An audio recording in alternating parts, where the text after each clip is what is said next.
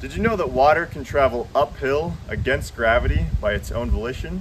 In this video, I'm going to show you 3 natural phenomena that occur in the backyard featuring the neighbor Luke. I'm here. What's up, my dudes? Starting off, to explain how water can travel uphill, we'll be showing the siphon effect. To do this, we grabbed a hose. How long is this thing, man? First, we put one end of the hose in the water. For this to work properly, the hose does have to be full of water, but instead of filling it in the pool, we're just going to run water through it with another hose.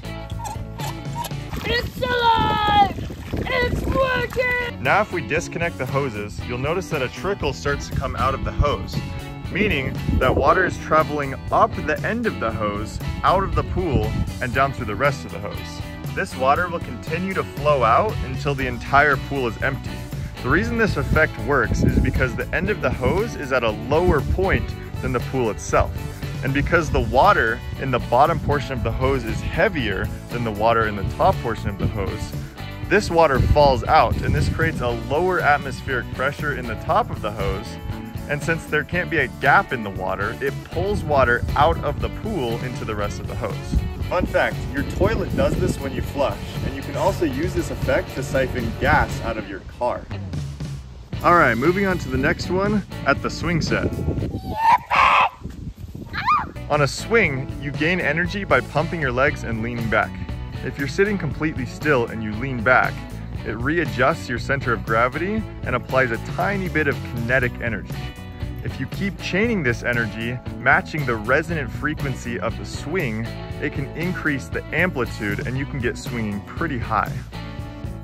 In fact, because of this concept, a massive bridge blew down in 1940 because of a mere 35-mile-per-hour wind. The wind gusts matched the resonant frequency of the bridge, causing it to twist and oscillate and eventually collapse. This can also be demonstrated on a trampoline, where the first jump you can't jump very high, but if you continue to chain this energy, you can start to jump pretty high. Yahoo! And this brings me to the last concept, the conservation of angular momentum. If you do a backflip with your limbs straight, you don't spin very fast. But if you tuck in your arms and legs, you start to spin really fast. This is because the things further away from your body, like your limbs and your arms, are traveling faster and with more momentum. So if you bring those in, it keeps the same momentum and just makes you spin faster. A really good way to show this is on a spinnable chair, like this. That's it for this video. If you enjoyed it, make sure to like and subscribe.